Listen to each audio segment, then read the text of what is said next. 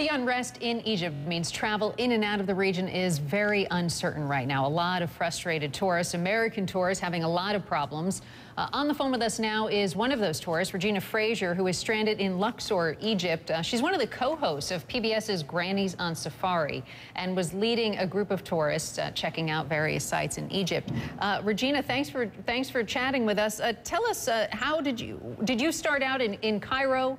And as you made your way to Luxor, how did you get there, and what was the scene like? Well, Randy, I have to tell you that we did arrive on Wednesday into Cairo, and then we were there a couple of days, and then we headed on to Luxor because we weren't able to get to the Cairo Museum. We had gone to Alexandria and were turned away and told to come back. So we flew to Luxor to board a ship to do a little Nile cruising. And I'm telling you, this has been quite an experience.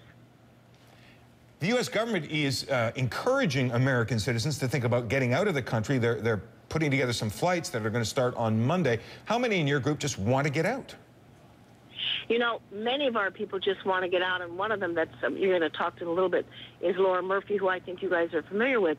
What's interesting, you just gave me new news. I didn't know that they were putting together flights to leave on Monday, and I think that's been really kind of one of the problems that we've had recently, is maybe not getting to the information or getting the information that we need. I'm going to just tell you briefly that I had contacted the embassy here 2 or 3 days ago, and no one answered. The phone just kept ringing. And then today I contacted the embassy, and I got someone, and I was so happy. And the person said, I said to the person, gee, you want to find out information? They said, hold on a moment. And I got a recording that said, please go to www.governor, the government website.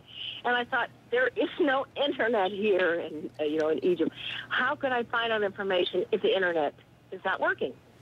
It's a point well taken. Let me just tell you and tell anyone who's listening who does have access to the internet, if your internet line opens up a little bit, travel.state.gov, and the phone number they're giving us, 888-407-4747. So for those of you who are watching in Egypt who have access to the internet or working phones, that's the way to go. If you're outside of Egypt, obviously the information will be easier to get from sources like that. But boy, can you imagine being stranded? No, and certainly it doesn't appear that there's any end in sight. They don't know when they're going to get out, a lot of these people. Regina Fraser on the line with us, literally from a ship on the Nile. Thanks very much.